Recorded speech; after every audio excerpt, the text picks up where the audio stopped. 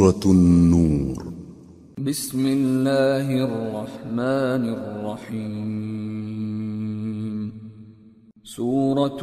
أنزلناها وفرضناها وأنزلنا فيها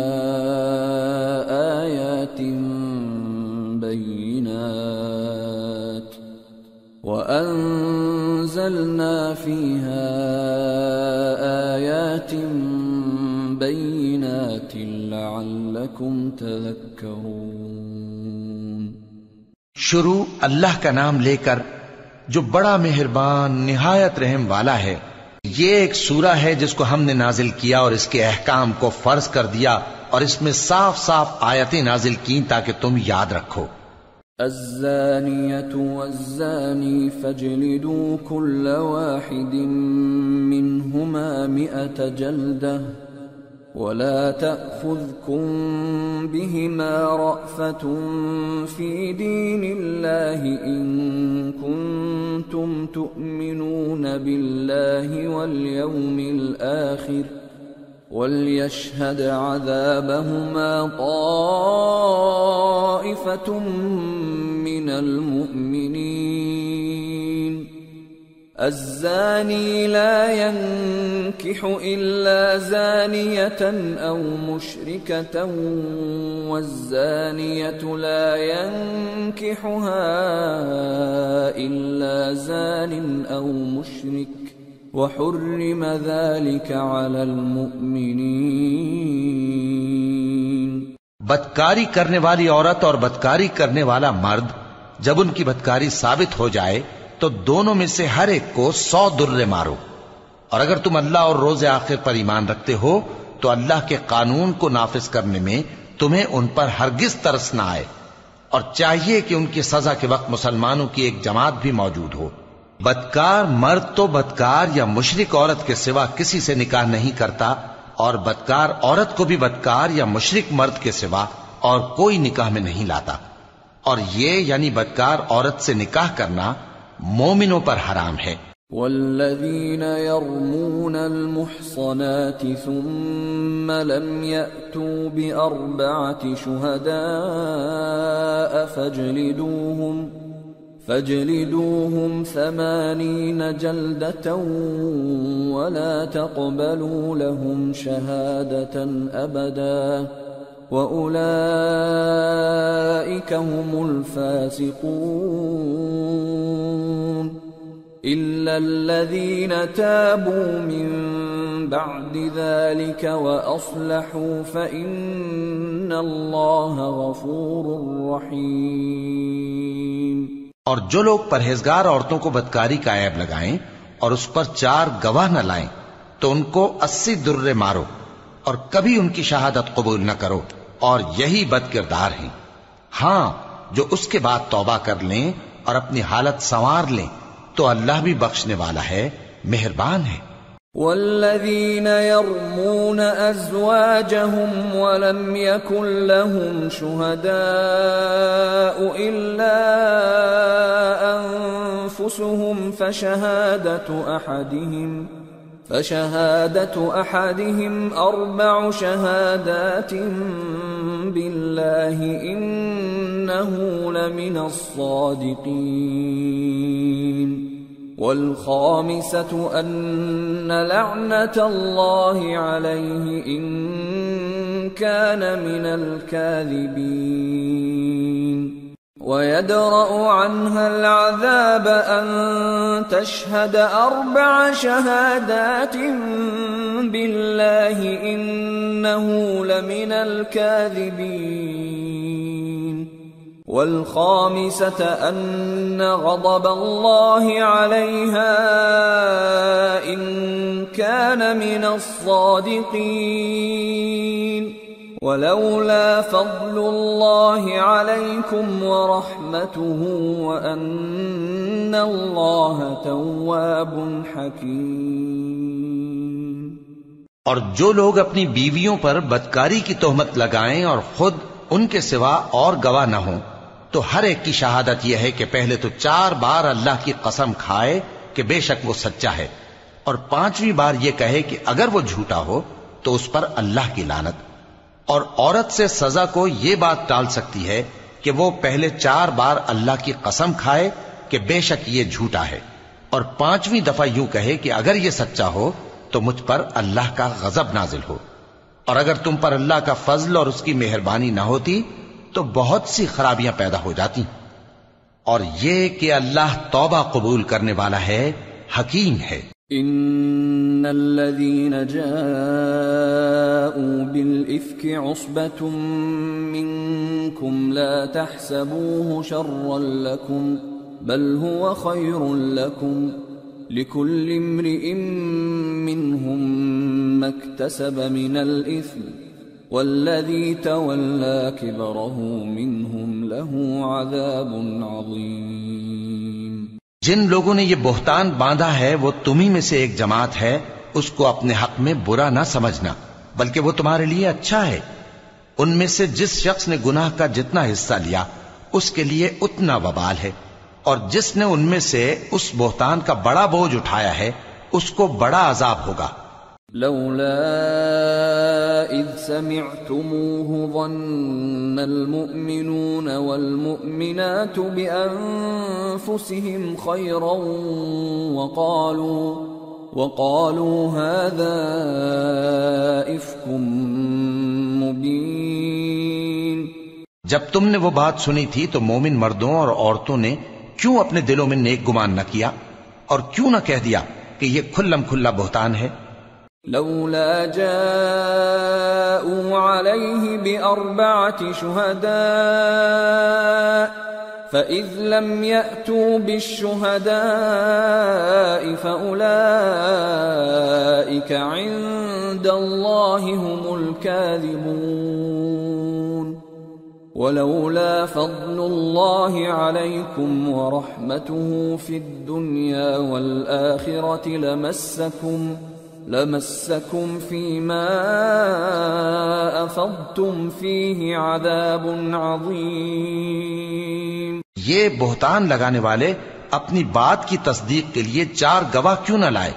تو جب یہ گواہ نہیں لا سکے تو اللہ کے نزدیک یہی جھوٹے ہیں. اور اگر دنیا اور آخرت میں تم پر اللہ کا فضل اور اس کی رحمت نہ ہوتی تو جس شغل میں تم منہمک تھے اس کی وجہ سے تم پر بڑا سخت عذاب نازل ہوتا. اذ تلقونه بألسنتكم وتقولون بأفواهكم ما ليس لكم به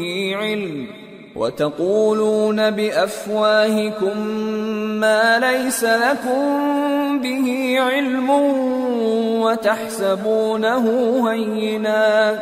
وتحسبونه هينا وهو عند الله عظيم. جب تم اپنی زبانوں سے اس کا ایک دوسرے سے ذکر کرتے تھے اور اپنے منہ سے ایسی بات کہتے تھے جس کا تم کو کچھ بھی علم نہ تھا، اور تم اسے ایک ہلکی بات سمجھتے تھے، حالانکہ اللہ کے نزدیک وہ بڑی بھاری بات تھی. ولولا إذ سمعتموه قلتم ما يكون لنا أن نتكلم بهذا سبحانك هذا بهتان عظيم. يعظكم الله أن تعودوا لمثله أبدا إن كنتم مؤمنين ويبين الله لكم الآيات والله عليم حكيم. اور جب تم نے اسے سنا تھا تو کیوں نہ کہہ دیا کہ ہمیں شایع نہیں کہ ایسی بات زبان پر لائیں. پروردگار تو پاک ہے، یہ تو بہت بڑا بہتان ہے. اللہ تمہیں نصیحت کرتا ہے کہ اگر مومن ہو تو پھر کبھی ایسا کام نہ کرنا، اور اللہ تمہارے سمجھانے کے لیے اپنی آیتیں کھول کھول کر بیان فرماتا ہے، اور اللہ جاننے والا ہے، حکمت والا ہے. ان الذين يحبون ان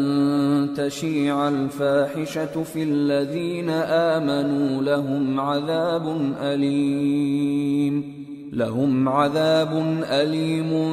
في الدنيا والآخرة والله يعلم وأنتم لا تعلمون ولولا فضل الله عليكم ورحمته وأن الله رؤوف رحيم۔ جو لوگ اس بات کو پسند کرتے ہیں کہ مومنوں میں بے حیائی یعنی تہمت بدکاری کی خبر پھیلے، ان کو دنیا اور آخرت میں دکھ دینے والا عذاب ہوگا، اور اللہ جانتا ہے اور تم نہیں جانتے،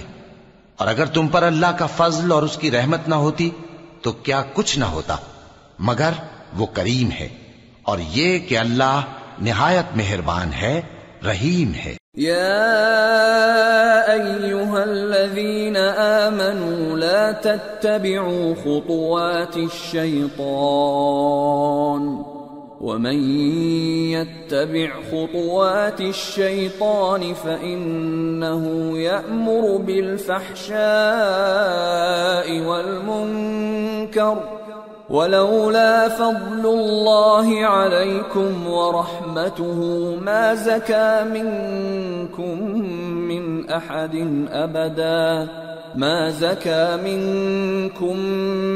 أحد أبدا ولكن الله يزكي من يشاء والله سميع عليم۔ مومنو، شیطان کے قدموں پر نہ چلنا، اور جو شخص شیطان کے قدموں پر چلے گا تو شیطان تو بے حیائی کی باتیں اور برے کام ہی بتائے گا، اور اگر تم پر اللہ کا فضل اور اس کی مہربانی نہ ہوتی تو ایک شخص بھی تم میں پاک نہ ہو سکتا، مگر اللہ جس کو چاہتا ہے پاک کر دیتا ہے، اور اللہ سننے والا ہے، جاننے والا ہے۔ ولا يأتل أولو الفضل منكم والسعة أن يؤتوا أولي القربى والمساكين والمهاجرين في سبيل الله وليعفوا وليصفحوا ألا تحبون أن يغفر الله لكم واللہ غفور رحیم۔ اور جو لوگ تم میں صاحب فضل اور صاحب مال ہیں وہ اس بات کی قسم نہ کھائیں کہ رشتہ داروں اور محتاجوں اور وطن چھوڑ جانے والوں کو کچھ نہیں دیں گے، اور ان کو چاہیے کہ معاف کر دیں اور درگزر کریں۔ کیا تم پسند نہیں کرتے کہ اللہ تم کو بخش دے؟ اور اللہ تو بخشنے والا ہے، مہربان ہے۔ ان الذين يرمون المحصنات الغافلات المؤمنات لعنوا في الدنيا والآخرة ولهم عذاب عظيم يوم تشهد عليهم ألسنتهم وأيديهم وأرجلهم بما كانوا يعملون يومئذ يوفيهم الله دينهم الحق ويعلمون أن الله هو الحق المبين۔ جو لوگ پرہیزگار اور برے کاموں سے بے خبر اور ایماندار عورتوں پر بدکاری کی تہمت لگاتے ہیں ان پر دنیا اور آخرت دونوں میں لعنت ہے، اور ان کو سخت عذاب ہوگا، یعنی قیامت کے روز جس دن ان کی زبانیں اور ہاتھ اور پاؤں سب ان کے کاموں کی گواہی دیں گے۔ اس دن اللہ ان کو ان کے اعمال کا پورا پورا اور ٹھیک ٹھیک بدلہ دے گا، اور ان کو معلوم ہو جائے گا کہ اللہ برحق اور حق کو ظاہر کرنے والا ہے۔ الخبيثات للخبيثين والخبيثون للخبيثات والطيبات للطيبين والطيبون للطيبات أولئك مبرؤون مما يقولون لهم مغفرة ورزق کریم۔ ناپاک عورتیں ناپاک مردوں کے لیے ہیں، اور ناپاک مرد ناپاک عورتوں کے لیے، اور پاک عورتیں پاک مردوں کے لیے ہیں، اور پاک مرد پاک عورتوں کے لیے۔ یہ پاک لوگ ان جھوٹوں کی باتوں سے بری ہیں اور ان کے لیے بخشش اور نیک روزی ہے۔ يا أيها الذين آمنوا لا تدخلوا بيوتا غير بيوتكم حتى تستأنسوا وتسلموا على أهلها ذلكم خير لكم لعلكم تذكرون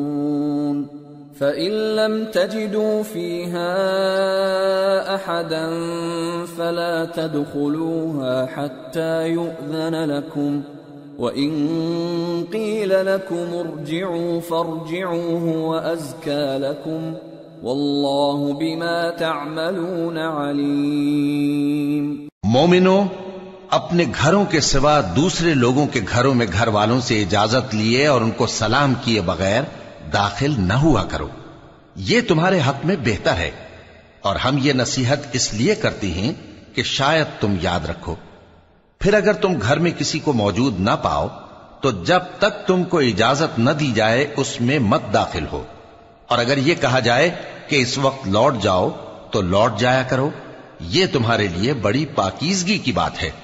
اور جو کام تم کرتے ہو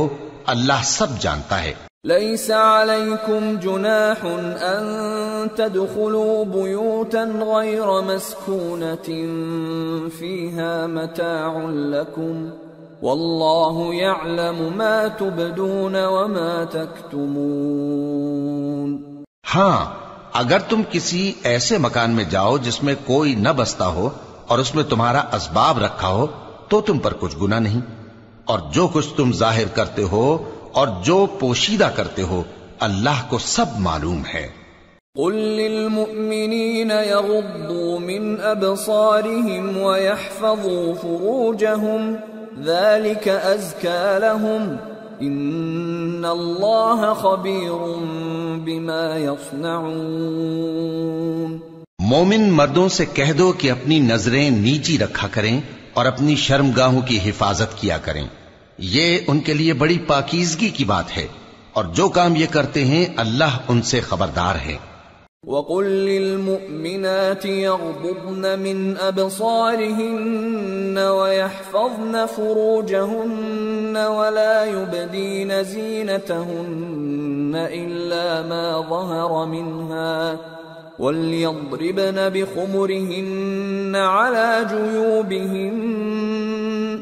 ولا يبدين زينتهن إلا لبعولتهن أو آبائهن أو آباء بعولتهن أو أبنائهن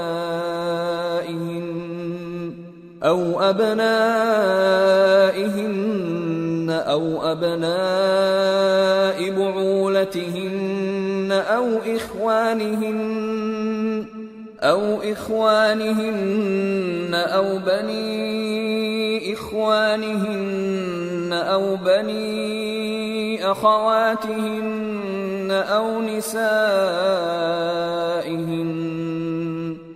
نسائهن أو ما ملكت أيمانهن أو التابعين غير أولي الإربة من الرجال أو الطفل الذين لم يظهروا على عورات النساء ولا يضربن بأرجلهن ليعلم ما يخفين من زينتهن وتوبوا إلى الله جميعا أيها المؤمنون لعلكم تفلحون۔ اور مومن عورتوں سے کہہ دو کہ وہ بھی اپنی نگاہیں نیچی رکھا کریں اور اپنی شرمگاہوں کی حفاظت کیا کریں، اور اپنی آرائش یعنی زیور کے مقامات کو ظاہر نہ ہونے دیا کریں مگر جو اس میں سے کھلا رہتا ہو،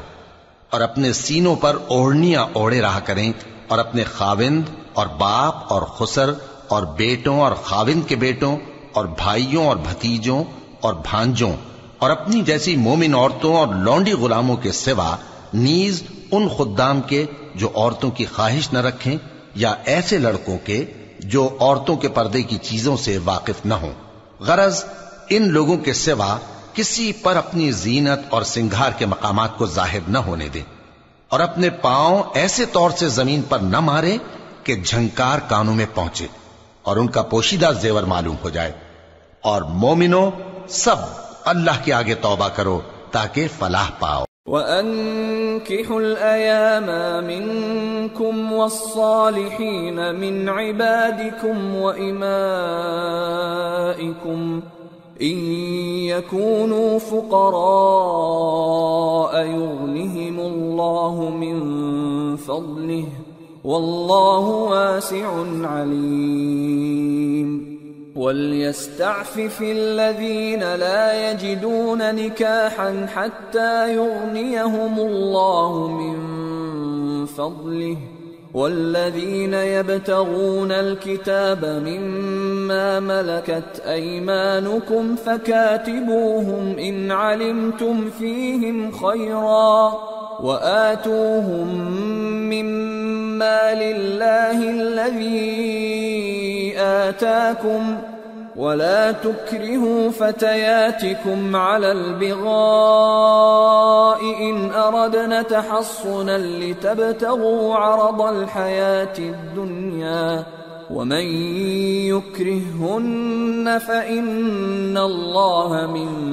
بعد إكراههن غفور رحيم۔ اور اپنی قوم کی بیوہ عورتوں کے نکاح کر دیا کرو، اور اپنے غلاموں اور لونڈیوں کے بھی جو نیک ہوں نکاح کر دیا کرو۔ اگر وہ مفلس ہوں گے تو اللہ ان کو اپنے فضل سے غنی کر دے گا، اور اللہ بہت وسعت والا ہے، سب کچھ جاننے والا ہے۔ اور جن کو بیاہ کا مقدور نہ ہو وہ پاک دامنی کو اختیار کیے رہیں یہاں تک کہ اللہ ان کو اپنے فضل سے غنی کر دے۔ اور جو غلام تم سے مکاتبت یعنی مال دے کر پروانہ آزادی کی تحریر چاہیں، اگر تم ان میں صلاحیت اور نیکی پاؤ تو ان سے مکاتبت کر لو، اور اللہ نے جو مال تم کو بخشا ہے اس میں سے ان کو بھی دو۔ اور اپنی باندیوں کو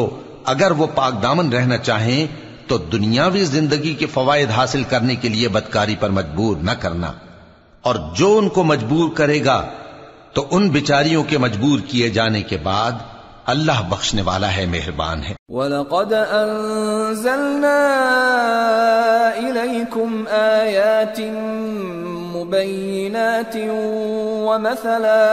وَمَثَلًا مِّنَ الَّذِينَ خَلَوْا مِن قَبْلِكُمْ وَمَوْعِظَةً لِّلْمُتَّقِينَ۔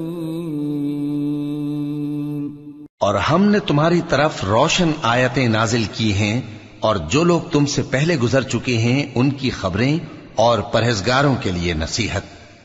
اللہ نور السماوات والارض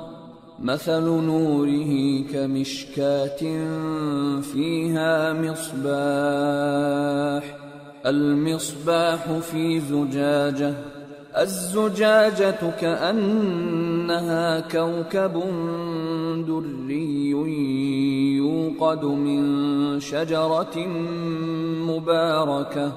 يوقد من شجرة مباركة زيتونة لا شرقية ولا غربية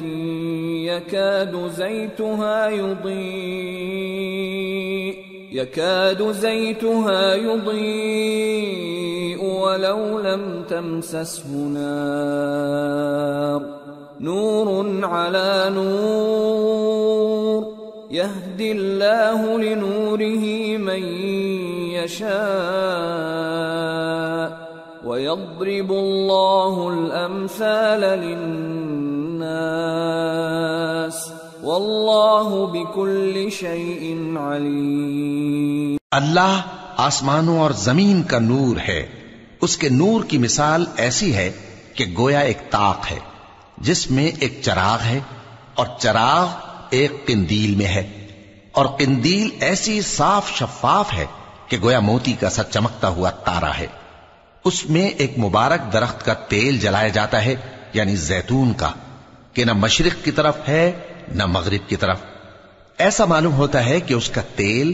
خواہ آگ اسے نہ بھی چھوئے جلنے کو تیار ہے۔ بڑی روشنی پر روشنی ہو رہی ہے، اللہ اپنے نور سے جس کو چاہتا ہے سیدھی راہ دکھاتا ہے، اور اللہ جو مثالیں بیان فرماتا ہے تو لوگوں کے سمجھانے کے لیے،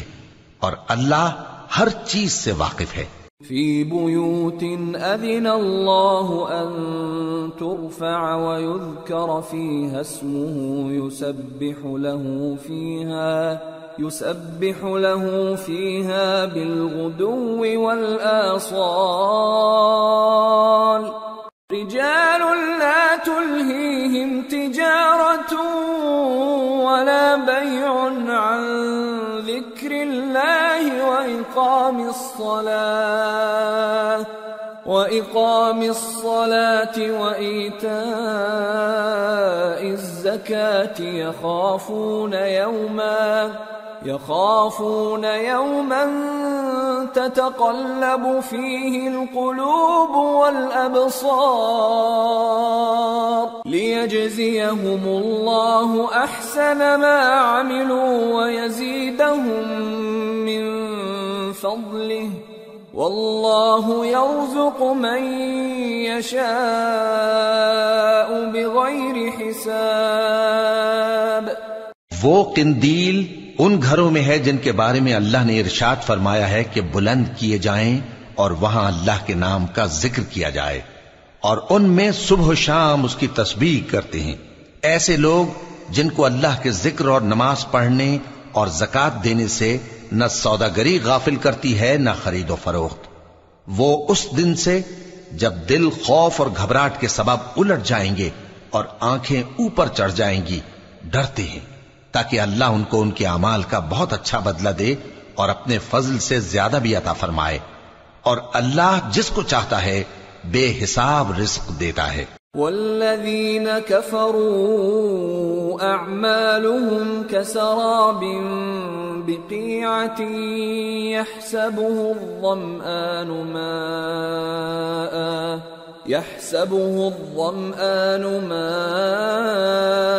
حتى إذا جاءه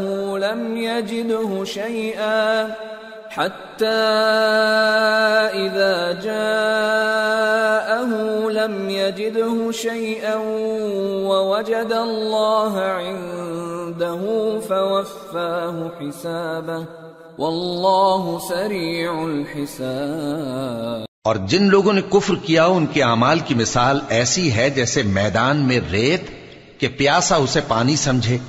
یہاں تک کہ جب اس کے پاس آئے تو اسے کچھ بھی نہ پائے اور اللہ ہی کو اپنے پاس دیکھے تو وہ اسے اس کا حساب پورا پورا چکا دے، اور اللہ جلد حساب کرنے والا ہے۔ او كظلمات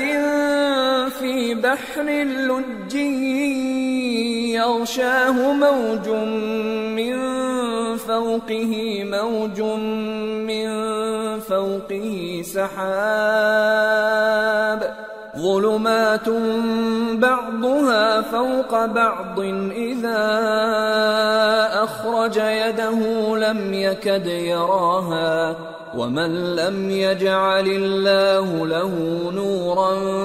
فما له من نور۔ یا ان کے اعمال کی مثال ایسی ہے جیسے گہرے سمندر میں اندھیرے جس پر لہر چڑھی چلی آتی ہو اور اس کے اوپر اور لہر آ رہی ہو اور اس کے اوپر بادل ہو، غرض اندھیرے ہی اندھیرے ہوں، ایک پر ایک چھایا ہوا، جب اپنا ہاتھ نکالے تو کچھ نہ دیکھ سکے، اور جس کو اللہ روشنی نہ دے اس کو کہیں بھی روشنی نہیں مل سکتی۔ أَلَمْ تَرَ أَنَّ اللَّهَ يُسَبِّحُ لَهُ مَن فِي السَّمَاوَاتِ وَالْأَرْضِ وَالطَّيْرُ صَافَّاتٍ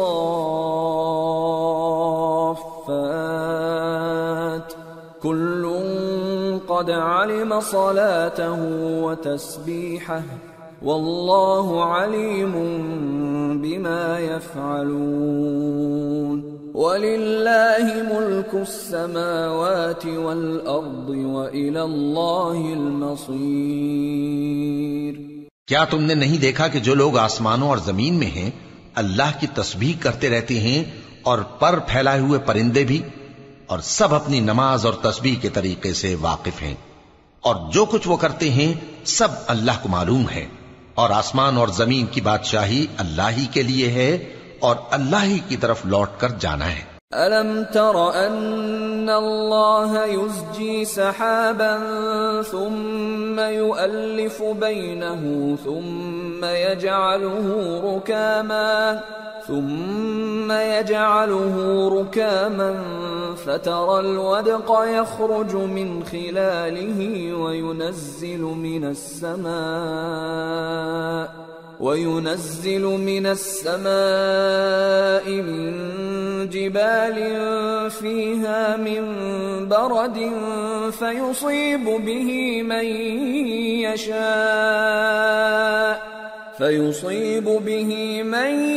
يشاء ويصرفه عن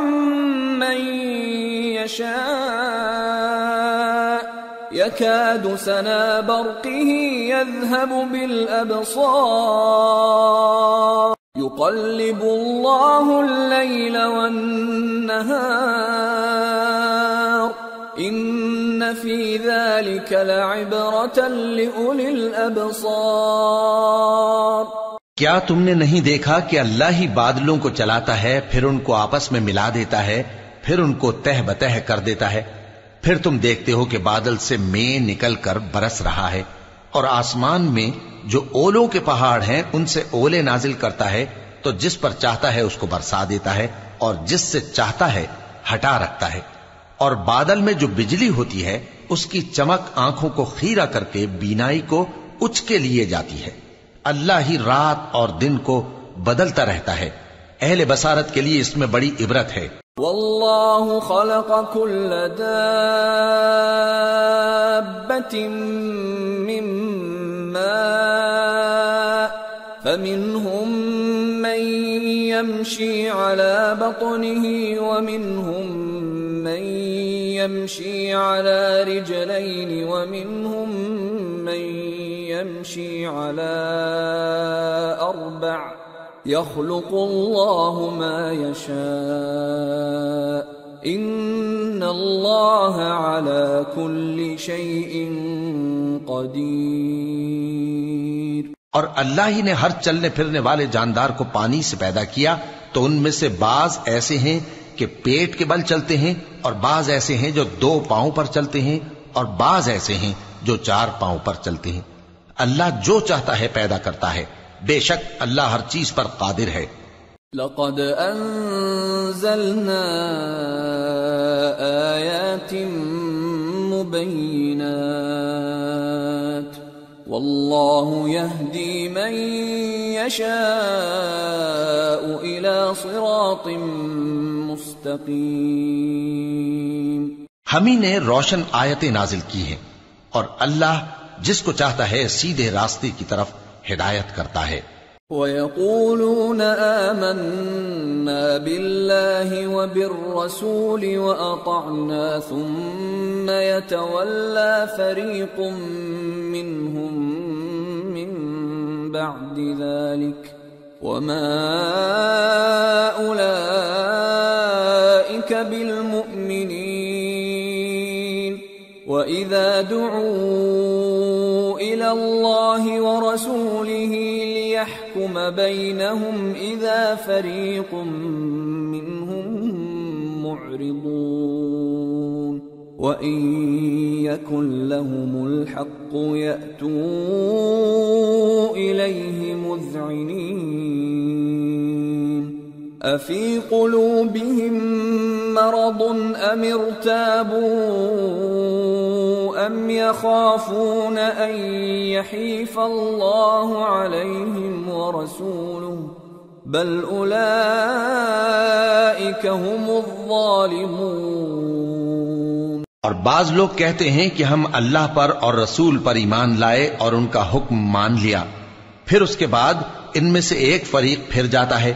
اور یہ لوگ صاحب ایمان ہی نہیں ہیں، اور جب ان کو اللہ اور اس کے رسول کی طرف بلایا جاتا ہے تاکہ پیغمبر ان کا قضیہ چکا دیں، تو ان میں سے ایک فریق منہ پھیر لیتا ہے، اور اگر ان کو حق ملتا ہو تو اس کی طرف قبول کر کے چلے آتے ہیں۔ کیا ان کے دلوں میں بیماری ہے،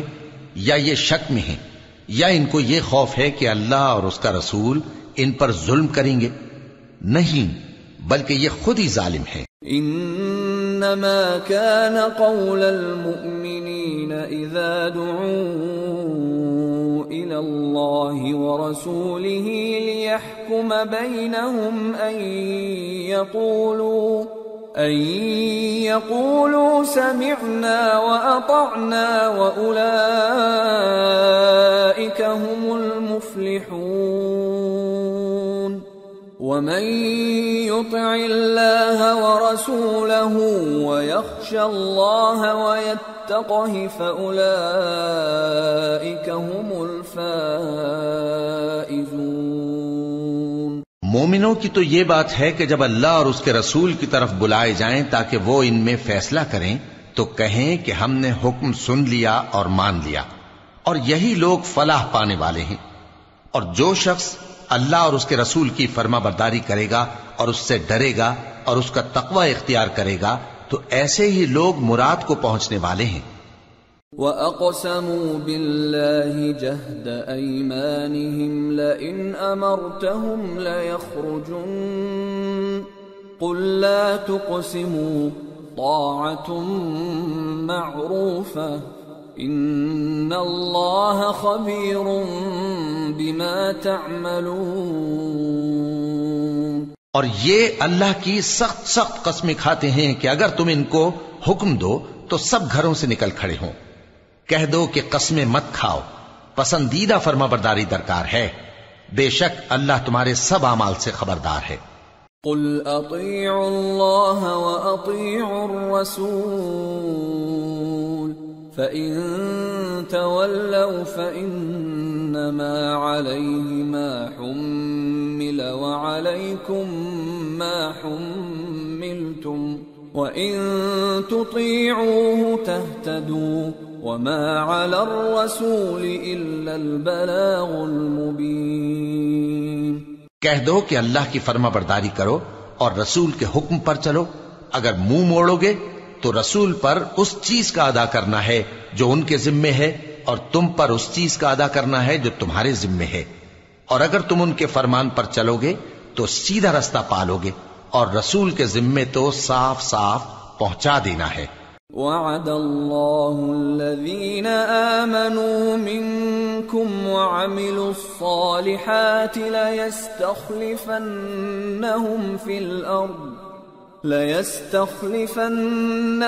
في الأرض كما استخلف الذين من قبلهم وليمكنن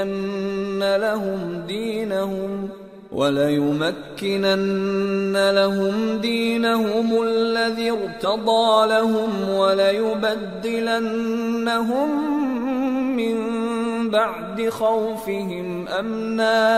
يعبدونني لا يشركون بي شيئا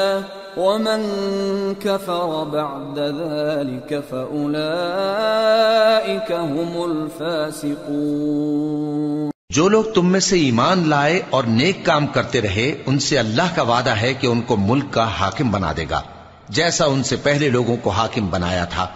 اور ان کے دین کو جسے اس نے ان کے لیے پسند کیا ہے مستحکم و پائیدار کرے گا، اور خوف کے بعد ان کو امن بخشے گا۔ وہ میری عبادت کریں گے اور میرے ساتھ کسی چیز کو شریک نہ بنائیں گے، اور جو اس کے بعد کفر کرے تو ایسے ہی لوگ بد کردار ہیں۔ وَأَقِيمُوا الصَّلَاةَ وَآتُوا الزَّكَاةَ وَأَطِيعُوا الرَّسُولَ لَعَلَّكُمْ تُرْحَمُونَ لَا تَحْسَبَنَّ الَّذِينَ كَفَرُوا مُعْجِزِينَ فِي الْأَرْضِ وَمَأْوَاهُمُ النَّارُ وَلَبِئْسَ الْمَصِيرُ۔ اور نماز پڑھتے رہو اور زکوٰۃ دیتے رہو اور پیغمبر کے فرمان پر چلتے رہو تاکہ تم پر رحمت کی جائے، اور ایسا خیال نہ کرنا کہ کافر لوگ ہم کو زمین میں مغلوب کر دیں گے، ان کا ٹھکانہ دوزخ ہے اور وہ بہت برا ٹھکانہ ہے۔ یا ایھا الذین آمنوا لیستأذنکم الذین ملکت ایمانکم والذین لم یبلغوا الحلم منکم 3 مرات من قبل صلاة الفجر وحين تضعون ثيابكم من الظهيرة ومن بعد صلاة العشاء 3 عورات لكم ليس عليكم ولا عليهم جناح بعدهن طوافون عليكم بعضكم على بعض كذلك يبين الله لكم الآيات والله عليم حكيم وَإِذَا بَلَغَ الْأَطْفَالُ مِنكُمُ الْحُلُمَ فَلْيَسْتَأْذِنُوا كَمَا اسْتَأْذَنَ الَّذِينَ مِن قَبْلِهِمْ كَذَلِكَ يُبَيِّنُ اللَّهُ لَكُمْ آيَاتِهِ وَاللَّهُ عَلِيمٌ حَكِيمٌ۔ مومنو، تمہارے باندی غلام اور جو بچے تم میں سے بلوغ کو نہیں پہنچے 3 دفعہ یعنی 3 اوقات میں تم سے اجازت لیا کریں، ایک تو نماز فجر سے پہلے، اور دوسرے گرمی کی دوپہر کو جب تم کپڑے اتار دیتے ہو، اور تیسرے عشاء کی نماز کے بعد۔ یہ 3 وقت تمہارے پردے کے ہیں، ان کے آگے پیچھے یعنی دوسرے وقتوں میں نہ تم پر کچھ گناہ ہے اور نہ ان پر کہ کام کاج کے لیے ایک دوسرے کے پاس آتے رہتے ہو۔ اس طرح اللہ اپنی آیتیں کھول کھول کر بیان فرماتا ہے، اور اللہ بڑا علم والا ہے، بڑا حکمت والا ہے۔ اور جب تمہارے لڑکے بالغ ہو جائیں تو ان کو بھی اسی طرح اجازت لینی چاہیے جس طرح ان سے اگلے یعنی بڑے آدمی اجازت حاصل کرتے رہے ہیں۔ اس طرح اللہ تم سے اپنی آیتیں کھول کھول کر بیان فرماتا ہے، اور اللہ جاننے والا ہے، حکمت والا ہے۔ والقواعد من النساء اللاتي لا يرجون نكاحا فليس عليهن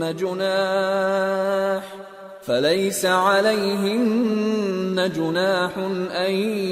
يضعن ثيابهن غير متبرجات بزينة وأن يستعففن خير لهم والله سميع عليم۔ اور بڑی عمر کی عورتیں جن کو نکاح کی توقع نہیں رہی اور وہ زائد کپڑے اتار کر سر ننگا کر لیا کریں تو ان پر کچھ گناہ نہیں، بشرطے کہ اپنی زینت کی چیزیں نہ ظاہر کریں، اور اگر اس سے بھی بچیں تو یہ ان کے حق میں بہتر ہے،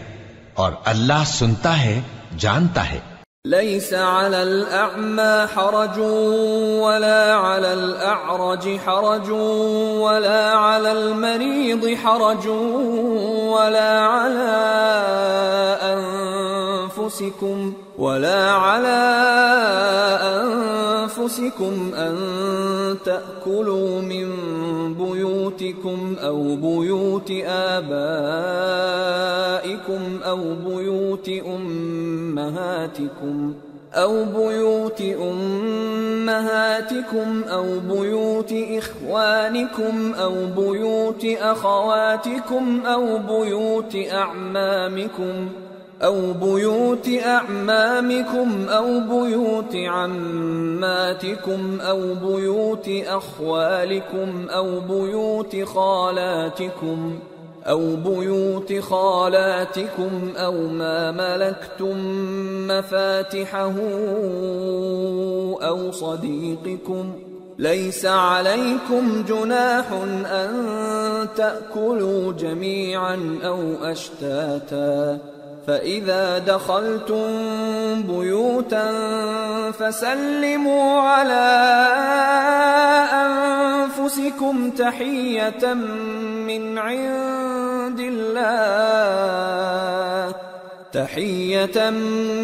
عند الله مباركة طيبة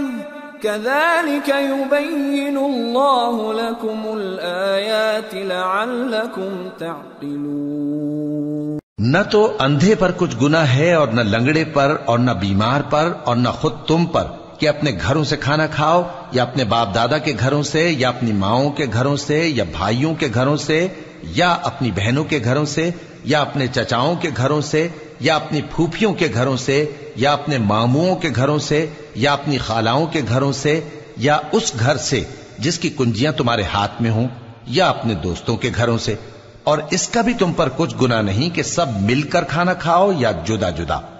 پھر جب گھروں میں جایا کرو تو اپنے گھر والوں کو سلام کیا کرو، یہ اللہ کی طرف سے مبارک اور پاکیزہ تحفہ ہے۔ اس طرح اللہ اپنی آیتیں کھول کھول کر بیان فرماتا ہے تاکہ تم سمجھو۔ انما المؤمنون الذين آمنوا بالله ورسوله واذا كانوا معه على امر جامع لم يذهبوا حتى يستأذنوه ان الذين يستأذنونك اولئك الذين يؤمنون بالله ورسوله فإذا استأذنوك لبعض شأنهم فأذن لمن شئت منهم واستغفر لهم الله إن الله غفور رحيم۔ مومن تو وہ ہیں جو اللہ پر اور اس کے رسول پر ایمان لائے، اور جب کبھی ایسے کام کے لیے جو جمع ہو کر کرنے کا ہو پیغمبر کے پاس جمع ہوں تو ان سے اجازت لیے بغیر چلے نہیں جاتے۔ اے پیغمبر، جو لوگ تم سے اجازت حاصل کرتے ہیں وہی اللہ پر اور اس کے رسول پر ایمان رکھتے ہیں، سو جب یہ لوگ تم سے کسی کام کے لیے اجازت مانگا کریں تو ان میں سے جسے چاہا کرو اجازت دے دیا کرو، اور ان کے لیے اللہ سے بخشش مانگا کرو، کچھ شک نہیں کہ اللہ بخشنے والا ہے، مہربان ہے۔ لا تجعلوا دعاء الرسول بينكم كدعاء بعضكم بعضا قد يعلم الله الذين يتسللون منكم لواذا فليحذر الذين يخالفون عن أمره أن تصيبهم فتنة أو يصيبهم عذاب أليم ألا إن لله ما في السماوات والأرض قد يعلم ما أنتم عليه ويوم يرجعون إليه فينبئهم بما عملوا واللہ بكل شيء علیم۔ مومنو، پیغمبر کے پکارنے کو ایسا خیال نہ کرنا جیسا تم آپس میں ایک دوسرے کو پکارتے ہو، بے شک اللہ کو وہ لوگ معلوم ہیں جو تم میں سے آنکھ بچا کر کھسک جاتے ہیں، تو جو لوگ ان کے حکم کی مخالفت کرتے ہیں ان کو ڈرنا چاہیے کہ ایسا نہ ہو کہ ان پر کوئی آفت پڑ جائے یا تکلیف دینے والا عذاب نازل ہو۔ دیکھو، جو کچھ آسمانوں اور زمین میں ہے سب اللہ ہی کا ہے، جس طریق پر تم ہو وہ اسے جانتا ہے، اور جس روز لوگ اس کی طرف لوٹائے جائیں گے تو جو عمل وہ کرتے رہے وہ ان کو بتا دے گا، اور اللہ ہر